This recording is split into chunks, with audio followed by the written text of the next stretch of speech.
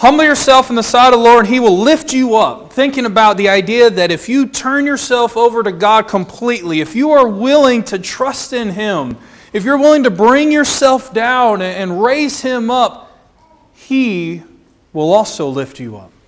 Let Him be the one who does the lifting, the heavy lifting, the one who's willing to lift the burdens off your shoulders, the sin off of your soul. Let Him be the one who heals you physically, spiritually. Let Him take control.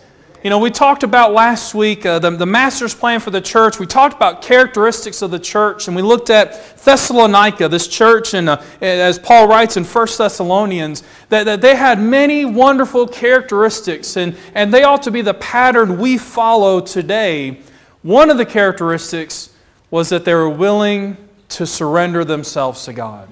They're willing to look beyond themselves. They're willing to look beyond their needs, their concerns, their wishes, and serve God. Even when persecution arose in Acts chapter 17, and some of the brothers were dragged throughout the streets, they were willing still to glorify God in all things. And I think about the idea of surrendering ourselves to God. You cannot surrender yourself to God unless you are first humble. That's a key word for today. Like I said, with the song Mac chose, it's just perfect for this lesson because we're going to talk about humility. I love this quote. The first test of a truly great man, a truly great person, is in his humility. If you want to be great, if you desire to be great, you have to be like John. Do you remember John the Baptist? He said, I must decrease, He must increase. He must increase and I must decrease. John is saying, when he had his followers come and say, look, everybody's following Jesus. What are we going to do? John said, I'm thankful. I'm not the bridegroom. I'm a friend of the bridegroom. I'm here to celebrate that He has finally arrived. He has to come first. And I think about that idea. I think about humility, that is something that often lacks in a person's life, in a Christian's life. The church needs more men and women who are willing to be humble. They're less willing to talk and more willing to listen. As we look at in James chapter 1, we've been talking about James a lot in our Sunday morning class. Remember, be quick to hear, slow to speak, and slow to wrath, slow to anger. And I think about, that is a key to a healthy church. Individuals who are willing to listen.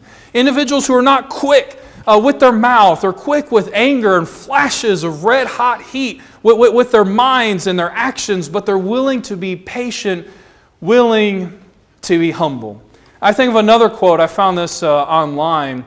The humble man makes room for progress. The proud man believes he is already there. So, often when a preacher preaches a sermon, there are individuals in the audience who think, that was a good sermon. The elders really needed to hear that sermon. The deacons, they really needed to hear that sermon. I hope the preacher was listening to what he was saying because he could use some humility. I really hope sister so-and-so, brother so-and-so, you see the trap that we're falling into when we immediately think of those who really needed to hear about humility. Are we already perfect? Is there no room for improvement in our lives, in our souls? If we believe that we are where we need to be, perhaps we need to be less proud and we need more humility. And sadly, again, another thing we might do is we may not say, well, I'm not perfect, but at least I'm not like fill in the blank. I make mistakes in my life, but at least I'm here and I'm not way, way down here. Or look at this brother down here. Oh, man, I'm glad I'm not like him or her. If we desire to draw close to God, we have to let go of ourselves. We have to learn to be humble. And I want to talk about this morning an individual who at first refused humility and he nearly lost it all, including his own life. So join me together as we read God's Word, as we hear what He is trying to tell us about learning to trust in Him and letting go of ourselves as we look at a man named Naaman. Let's read together in 2 Kings chapter 5, beginning in verse 1. Naaman, commander of the army of the king of Syria, was a great man with his master and in high favor, because by him the Lord had given victory to Syria. He was a mighty man of valor, but he was a leper. Now the Syrians on one of their raids had carried off a little girl from the land of Israel, and she worked in the service of Naaman's wife. And she said to her mistress, "Would that my Lord were with the prophet who is in Samaria. He would cure him of his leprosy." So Naaman went and told his Lord, "Thus and so spoke the girl from the land of Israel." And the king said, "Go now, and I will send a letter to the king of Israel." So he went, and taking with him 10 talents of silver, 6,000 shekels of gold, and 10 changes of clothing. And he brought the letter to the king of Israel, which read, "When this letter reaches you, know that I have sent to you Naaman, my servant, that you may cure him of his leprosy." And when the king of Israel read the letter, he tore his clothes and said, "Am I God to kill and to make alive, that this man sends word to me to cure a man of his leprosy? Only consider and see how he is now quarreling with me." But when Elisha, the man of God, heard that the king of Israel had torn his clothes, he said to the king, saying, "Why have you torn your clothes? Let him come now to me, that he may know there's a prophet in Israel." So as we look at the first 8 verses, we notice this man with a dilemma. He's a great man. Scripture tells us, the man named Naaman. I want you to notice some of these characteristics. Everything we know about this man tells us that he is exceptional. He is a man of valor. He is a successful man. He's a commander in an army, which tells us that not only was he a commander of an army, but of a powerful, victorious army. He was a man who could handle responsibility. He could take charge. He could be a great leader. He had a great respect with his master, with his king. He had a good relationship with him. I mean, everything about Naaman, even his name, which means pleasantness, tells us he was exceptional. Now, why was he so exceptional? Why was he so victorious? Why was he so perfect? Do you know why? Because the Lord was with him. You know, when we read all throughout Scripture, we read of individuals, despite where they currently were when God was with them, they became successful. I'll give you 2 names. One is Joseph. We looked at Joseph last year. In Genesis 39, 21, even though Joseph was in prison, the Lord was with him and showed him steadfast love and gave him favor in the sight of the keeper of the prison. Then if you're looking at the bulletin articles every week, you know, we're talking about Daniel. We read in Daniel 1, verse 9, even though Daniel is currently captive, he's enslaved, he's being forced to serve a pagan king, and the Lord gave Daniel favor and compassion in the sight of the chief of eunuchs. But wait a minute. You might be thinking to yourself, I thought Syria was a pagan nation. I thought you had to be a follower of God to receive God's blessings. What we're learning here in this chapter, in this book, is God is not only the God of Israel, but the God of all nations. And what we see here is when Israel and Judah began to disobey God, when they began to become proud, when they began to find their own way and abandon God, God used other nations to rein in the Israelites and the people of Judah. God used these pagan nations to bring about His glory and His majesty, and one of the men He used was Naaman. So here's Naaman. He's a great leader. He's a man of valor. He has a great reputation. He has a great relationship with one of the most powerful men in the world. But there's an issue. He's a leper. Now, leprosy in our mind immediately brings us to one specific skin disease, one illness, really a nerve disorder. But leprosy in Scripture is much more vague, and it can refer to many different types of skin illnesses, all extremely serious. Now, at this point, it seems like Naaman's issue was in the early stages. It's in the early stages. We can tell, for one reason, he's still allowed to be in public. Most of the time when you had a full bout of leprosy, at least in the law of Moses, you had to wave your hands out and say, "Unclean, unclean." You did not want to spread this contagious disease. And we see that he's still able to be among the crowds, so perhaps it's a place where he could cover it.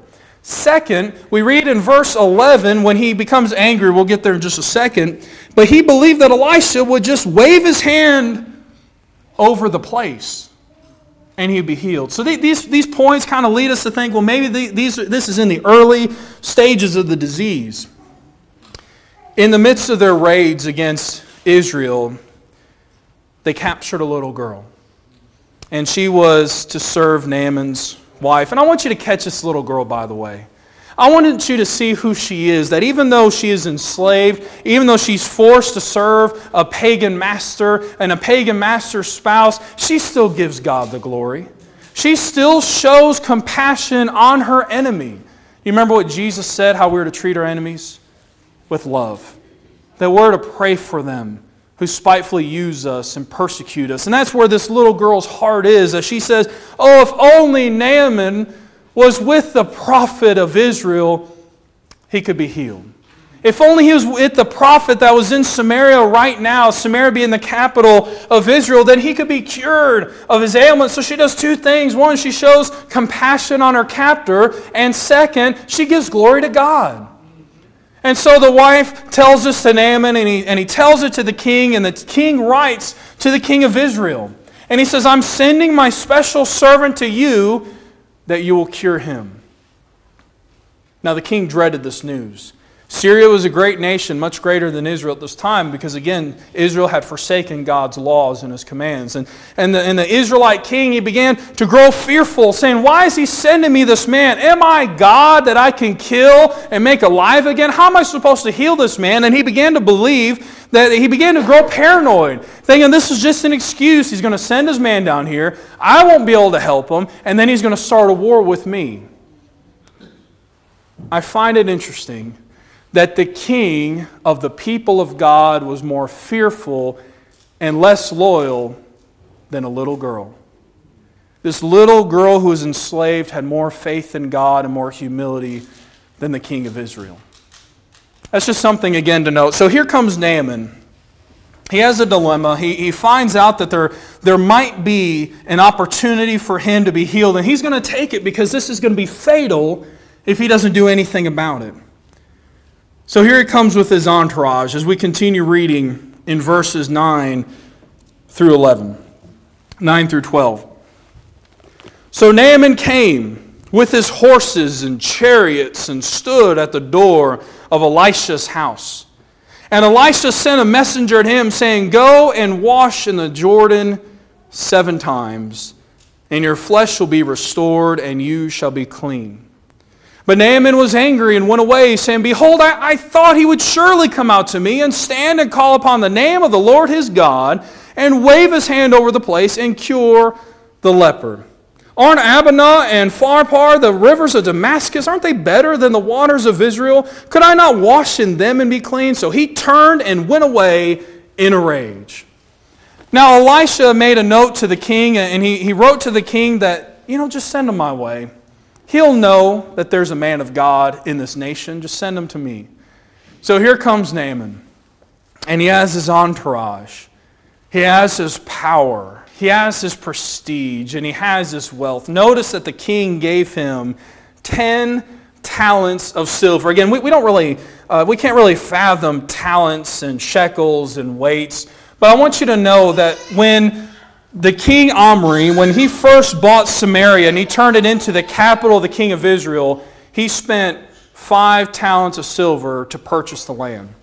So I want you to think about this kind of form of intimidation, that this man just comes along with twice the amount of money it costs to buy your whole city. Do you think he's making a point? And then that's just with the silver. He comes with all of these shekels, all of this money, in order, again, to bring about a kind of intimidation and also to try to secure being made whole. Overall, all of the money, all the talents of silver and shekels of gold, it weighed almost 1,000 pounds, 900 pounds of money. When was the last time you weighed your money in pounds? I'm just curious. I don't know if I've ever done that. So here comes Naaman.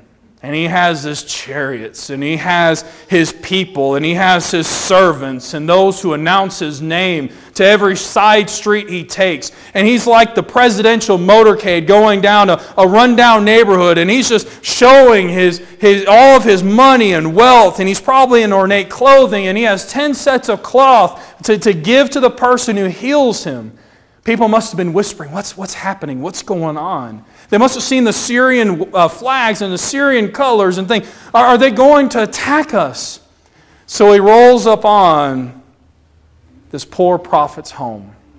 And you can imagine him taking his time, getting out of his chair. You can imagine trumpets are blaring and people are saying, "Behold Naaman, the servant of the greatest king in all the land." And they bring forth all the money and they bring forth all the cloth. And you can imagine almost that Naaman goes up to the door and he begins to knock on Elisha's door this day. A few minutes go by. Maybe the wind is rustling his cloth. Maybe the servants are kind of straining with all the weight of the gold in their hands. And finally, someone comes out the door, and it's not the prophet.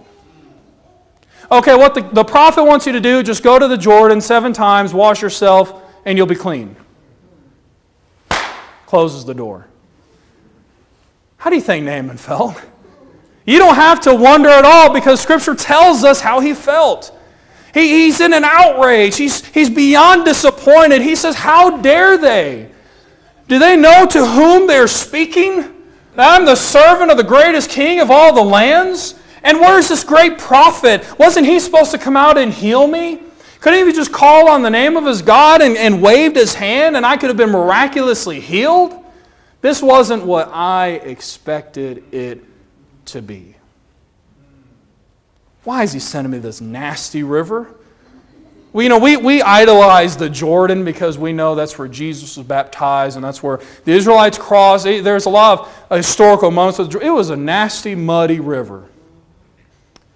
What about Pharpar and the rivers of Damascus? What about the beautiful... What kind of standards does this guy have?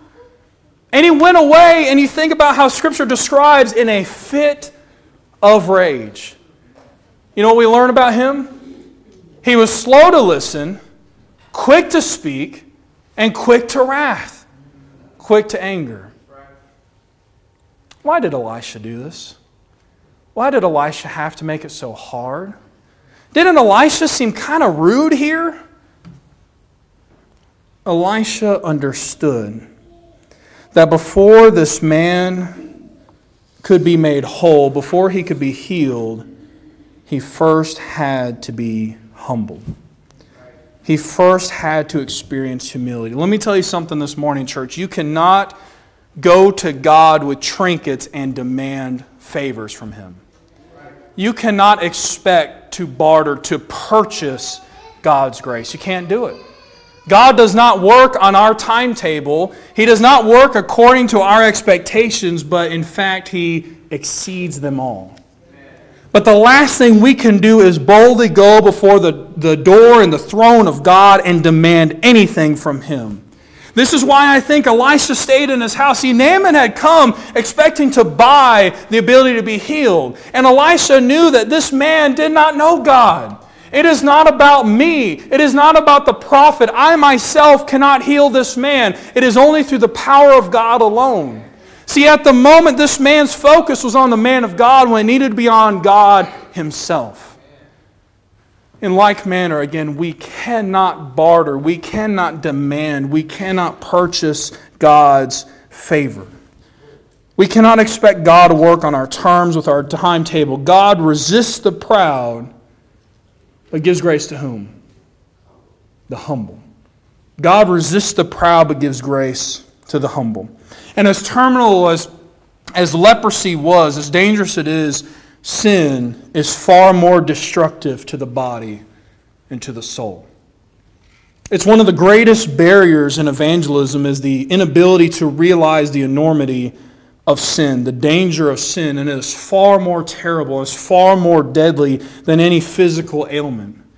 Naaman traveled over 100 miles from Syria to Samaria to find a cure. But when he's given a solution to his pain, he turns it away in a fit of rage because it's not convenient enough for him.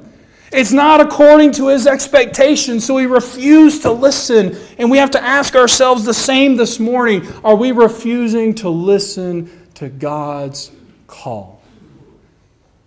God has paved the way for us through the blood of His Son, that Jesus embraced the shame, the humiliation, the agony of the cross. Yet when God has shown us the road to salvation, sadly many reject it because it's too inconvenient. I thought all I needed to do was have God wave His hand around me and I could be healed. I thought all I needed was just a simple prayer and that would be it. Faith without obedience is no faith at all. As we looked at this morning, it is a dead, useless faith. You know, this would be a sad story if these last two verses weren't in this chapter. Verses 13 and 14. Let's read it together. So he turned away and went away in a rage, but his servants came near and said to him, My father, it is a great word that the prophet has spoken to you. Will you not do it? Has he actually said to you, Wash and be clean? So he went and dipped himself 7 times in the Jordan according to the word of the man of God. And his flesh was restored like the flesh of a little child, and he was clean. Before his servants spoke, Naaman's life was like a house of cards quickly falling apart. But then someone talked about a great thing. When Naaman resisted God, his servants spoke wisdom. If the prophet had asked you to do something great, something majestic, something that really exerted yourself, would you not have done it? Do you think that he's trying to fool you? In other words, they're saying, Naaman, what do you have to lose? What do you have to lose but to follow what he has to say? Sometimes what a person needs is a good friend willing to tell the truth. And we very well might be that friend. We have to be willing to speak honestly. We have to be willing to speak in humility and in love, but we have to be honest with those who are outside of Christ, saying, do you expect something great? Do you expect something hard? Do you expect something difficult? Perhaps maybe salvation is a little too simple. It seems almost a little too easy. But that is what they're saying to Naaman. So Naaman has to make a decision. Am I willing to give up my life because I am too proud? Or will I give this a shot? See, there's a decision. There's a road that he had to take. So he went. I love that phrase. Those 3 words, a sign of humility and trust. So he went. And he dipped himself 7 times in the Jordan according to the word of the man of God. And his flesh was restored like the flesh of a little child. Not just his leprosy, not just the spots or the boils or the whiteness, whatever kind of illness it happened to be. Not only was that gone, but any scars, any markings, he's like a little child. Let me ask you something, church. What healed Naaman? Was it the water? Was there really something secretive in the Jordan? Maybe there's some kind of minerals. You know, if you go on a tour of the Holy Land, you can be baptized into the Jordan. And so a lot of people do that because they feel like they're embracing something and they feel like that they're getting closer to Jesus. Is there something in the water itself that makes you whole? Maybe it's at the right temperature, or maybe the 7 times being dipped, maybe that's just the right amount of exposure to what you need to be made whole. Church, was it the water that saved him? No. Was it the fact that he went 7 times? Was it the repetition that saved him? Well, if not, then couldn't he have just gone to another river? Or couldn't he have just held himself down one time, and counted 10 Mississippis or something, and if he was down there long enough? Church, you're telling me if it's not the water that saved, it's not the repetition that saved, what saved him? His obedience and trust in the living God is what gave him access to the grace of God. We have to understand that Naaman first lost his temper. Then he lost his pride. And finally he lost his leprosy. We have to lose our pride in order for us to lose our sin. When I think about this water, I'm going to let you in on a secret. The elders told me not to tell you, but I'm going to let you know. There's nothing special about this water. We didn't bless it. We didn't make it holy. It's water. At the same time, God has called all who desire to become a child of His to dip into the water once. You know, when I read in Scripture, I read in 2 Peter 1 verse 3, that God has given us all things that pertain to life and godliness. He's given us everything that we could possibly need. Then when I read in James chapter 1, I read that if we're willing to lay aside the wickedness, the filth, and we're willing with meekness, with humility, to embrace the implanted word which is able to save our souls, we can be made whole. So when I read God has given us everything, and we can find salvation in following His word, then what's hindering us from following His word today? In Naaman, I see a man conflicted. I see a man who suffered from an ailment, but he was willing to let go and follow God according to the word of God. Mankind is stricken with a spiritual ailment. It is spread throughout the soul. It infects the mind. It affects the body. And if we do not do something about it, it will always, 100%, be fatal. However, God has given us everything we need, and He has told us to embrace the word which is able to save our souls. And if we do so, we will be made fully whole. We will be made complete. Like I said, there's nothing special about this water here. What's special is we're following God's word.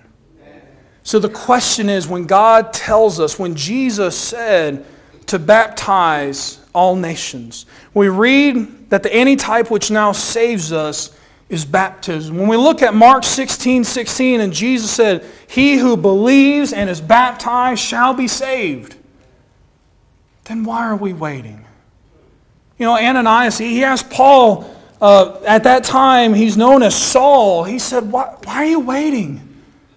You've repented for 3 days. You haven't eaten anything for 3 days. You certainly called Him Lord. You certainly believe in Him. Why are you waiting? Arise, be baptized, wash away your sins, calling on the name of the Lord.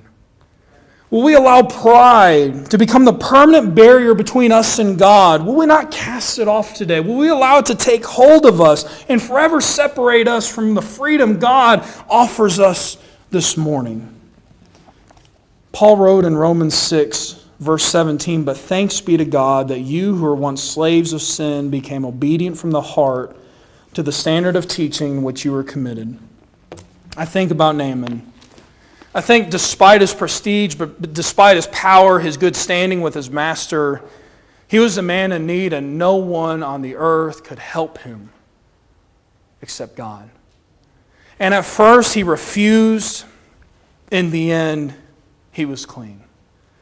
This morning, God is waiting, and He has called for you to embrace His teaching so you may be saved. Are you willing to be humble enough to accept His teaching? If you're a child of God and you have obeyed His word, but perhaps you've been slipping away and maybe pride has stepped in, and you think you don't really need to do what God has called for you to do, or maybe you have a temptation on your heart, maybe you just have a burden on your mind and you need prayer, don't be too proud today to admit you need help from God. We love you. We care about you. If you need anything at all, do not hesitate or wait. Come now while we stand and while we sing.